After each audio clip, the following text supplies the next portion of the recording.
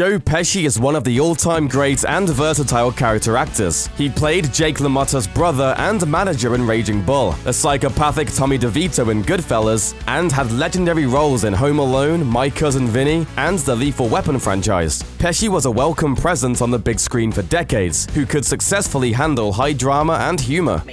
But I'm funny how? I mean, funny like I'm a clown, I amuse you? But lately, we haven't heard much from the Oscar winner, while his talents have been sorely missed. Here are some of the reasons Joe Pesci's been off the radar in recent years.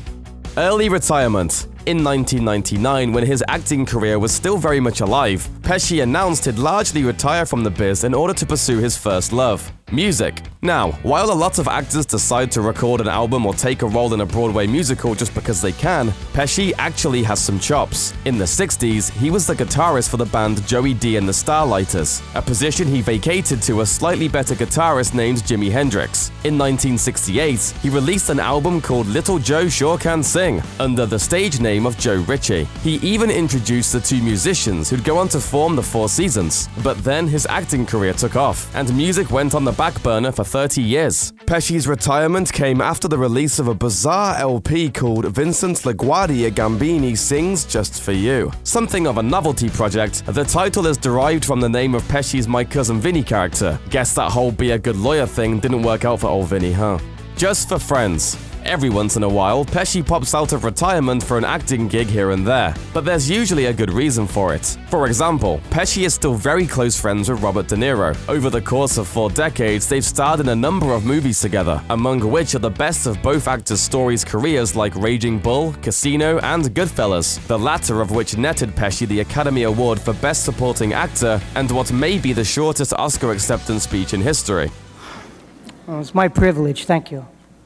It's his bond with De Niro that led to Pesci's only major role of note since 2000, a cameo in The Good Shepherd, the 2006 movie that was also Robert De Niro's directorial debut. Other than that, Pesci's only been seen in the 2010 brothel drama Love Ranch, which combines both boxing and the gambling scenes for which he's famed, and the 2011 Snickers commercial in which he played himself. What are you looking at?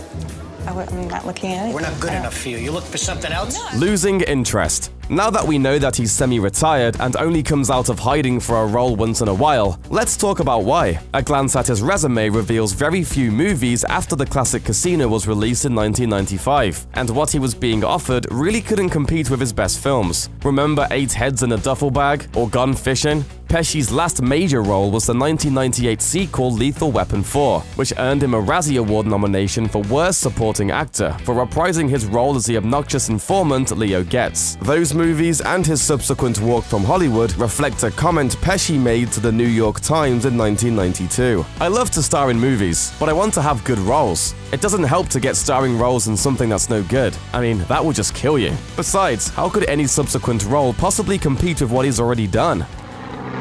What the is this? Where's this guy gonna land in? Fairway? Gains and losses.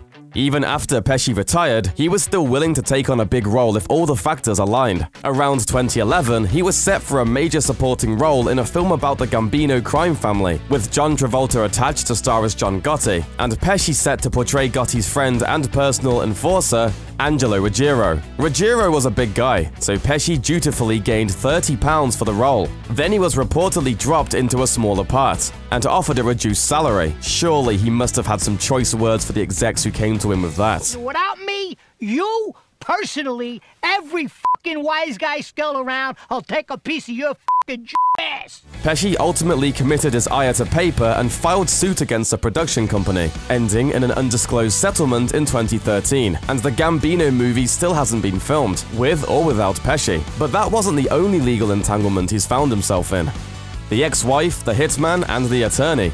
Pesci was married to model actress Claudia Harrow from 1988 to 1992, with whom he had a daughter. They must have remained on good terms, because Harrow's acting career started after the divorce, and of the 5 movies she appeared in, 4 were Pesci films. Pesci also stood by her side during a very bizarre legal matter. After her split from Pesci, Harrow married Hollywood stuntman Garrett Warren, but things soured in 1999, and about a year later, Warren was shot by a stranger at the front door of his home in Westlake Village, California. It took years to figure out who shot him, but some evidence uncovered in the trunk of a car in a drug bust, directions to Warren's house and his photograph set police off and running, and they eventually figured out that Harrow had paid the assailant, a hitman, to kill her ex-husband. She later hired another hitman to finish the job. During her 2012 trial, during which she was free on $1.25 million bail, Harrow brought a huge entourage to the courtroom each day, including a nun dressed in all white and her other ex-husband, Joe Pesci, dressed all in black.